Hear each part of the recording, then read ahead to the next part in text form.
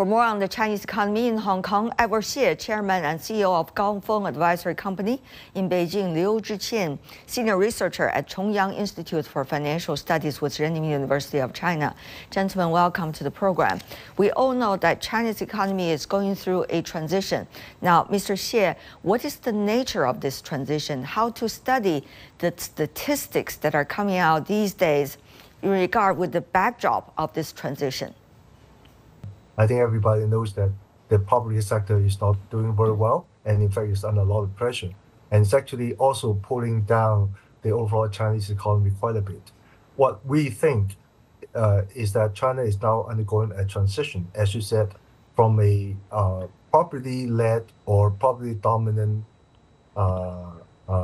economy into a digital economy, where innovation and technology will play a much bigger role. So I think this is where we are in China. How do you analyze this transition, Mr. Liu? Where are we, in the early stage, in the middle of it? I think we are at a very early stage. I think because it will take us quite a long time to overcome all difficulties and the challenges we are facing for the transition period. As well, in my opinion, because when we're talking about the economic development, I have to describe this period as also economic growth also has 4 seasons. That means spring, summer, autumn, and the winter time.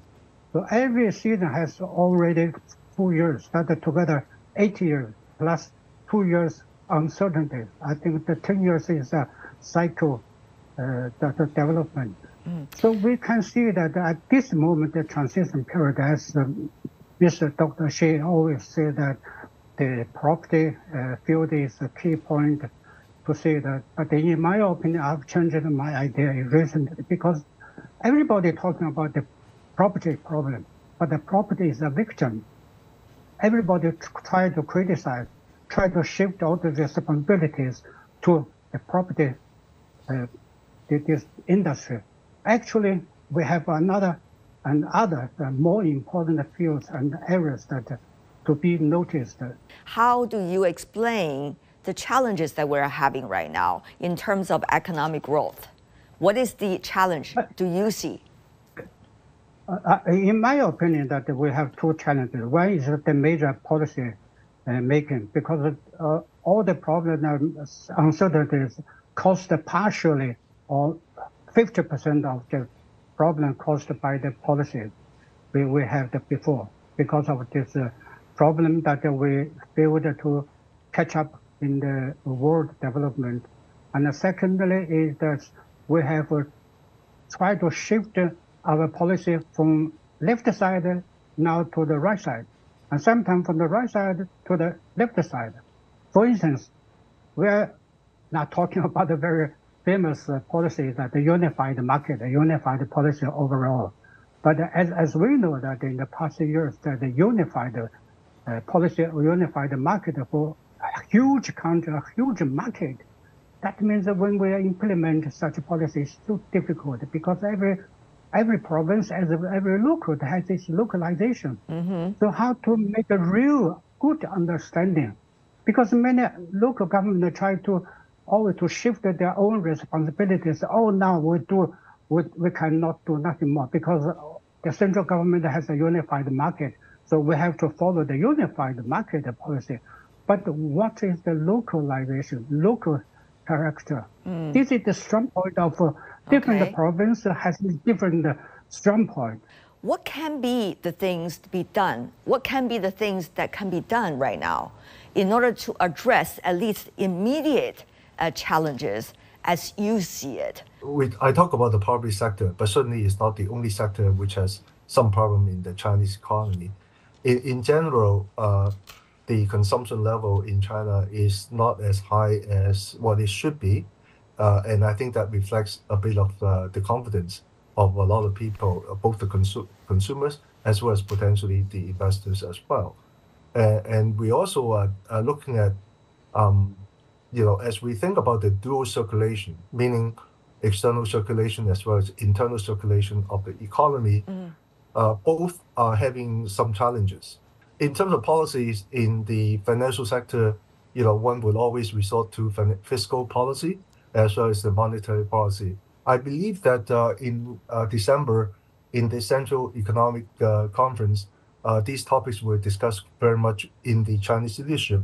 I think they have agreed that in this year, the Chinese government is going to try to institute more proactive fiscal policy, meaning be more more proactive and be more energetic in injecting new fiscal policy into the economy. And then I think on the monetary policy, they were talking about more prudent monetary policy, meaning perhaps they're going to be a little bit more careful on the supply of money into the economy. Tell me more about what do you think can be the immediate fix to at least the short term to the Chinese economy? At the moment, I think the problem is that all entrepreneurs, all regions, local government, waiting for the signs, for the instruction for top level from central government. They do not have their local initiative. This is really a big challenge. Mr. Liu is mainly focusing on the policy side. Let me go to you, Mr. Xie, on some specifics. As we mentioned in the opening of our show today, in fact, recently the number of tourism doing pretty well if you look at the New Year's time. According to Ministry of Culture Tourism, total of 135 million domestic trips made from December the 30th to January the 1st, 2024. Also, that's a jump even from the year 2019. Meanwhile, you also see ticket sales increase to about 1.5 billion yuan, and the list that goes on. But of course, people ask the question whether these are sporadic examples or they are likely to be the trends that people demonstrate to show that they have more confidence in consumption, they have more confidence in the economy. What's your take? Yeah, my take is that people actually have money to spend. But the question is when they're going to be spending the money, right? And so during these long holidays, they're willing to spend the money and they have the ability to spend the money. But then during the normal days, they may not have that confidence to continue to spend the type of money that they used to spend in the previous years, because perhaps some of them are not having a job, or they may not see the future as bright as what they had before. For those kind of reasons, the people are a bit more conservative during the normal days. But during holidays, people are willing to spend a whole lot, as you said. What about this market size? Is China's market still the most coveted, or one of the most still coveted by the rest of the world? Is China's market going to be, whether it is unified as a whole or it is having different natures in different parts of this market, going to create some kinds of momentum that could drive the economy going? Of course, these are trillion-dollar questions, but I still want to ask for your sense of judgment, given where you are and you're traveling between Hong Kong and the mainland often. That's correct. As you know, Tianwei, I work with a lot of companies, and many of them are foreign companies. And I say that in general, the foreign companies' interest in China continues to be pretty high, actually, because they see China as a major market. And there's a lot of reports about foreign companies leaving China or foreign companies not confident in China. Maybe there's some, but the majority of the companies, at least the ones that I know, actually continues to be very confident about China, mostly because of the market size, as you mentioned. So I would testify that, in fact, the size of the market in China is the major reason for the draw of foreign direct investment into China. Yeah. Now about the policy side and also about the implementation of the policies. And Mr. Liu, as you know, many have this consensus here in China, at least about the potential of the economy. For example, new infrastructure, new energy, new technology leading to smart manufacturing, and also new consumption, different types of new consumptions in this country. Many believe these are going to drive the economy further with a bigger potential if we solve the problems for the immediate term. Now, we cannot do it separately, right? We have to fix the economy right now, while at the same time building the groundwork for the future, for the potential. To these four areas, Mr. Liu, what do you make of their, shall I say, the energy it could give to build this economy potentially? And what kind of groundwork right now, urgently, need to be done? I think it's the confidence in the market and also the expectation for the future. Because the present market is still waiting for proof that whether it could have a very good revenue in the future. So expectation for the future is more important than anything else, because when the people believe in the near future that we can have a good income, that people will try their best to do more business. Mm-hmm. Because as we know, the government has already cut in 5 or 6 categories in different industries. For instance, they named in such a way. This is a very, very good explanation. For instance, they call this the modernized industry today, and the traditional industry, and also the emerging industry, and also future industry even we have.